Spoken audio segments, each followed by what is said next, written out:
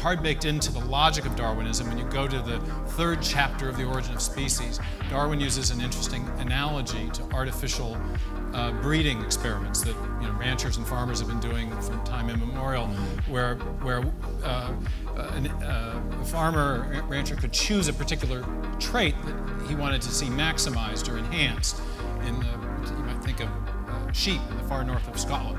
And if you want to get a woollier breed of sheep, you would select the woolliest males and the woolliest females to breed. And Darwin, and then generation after generation, you'd get woollier and woollier sheep. And this is a well-known phenomenon. 19th century biologists knew all about this. Darwin came along and said, well, what if you had a series of very cold winters, such that all but the woolliest died out? Wouldn't you get the same effect?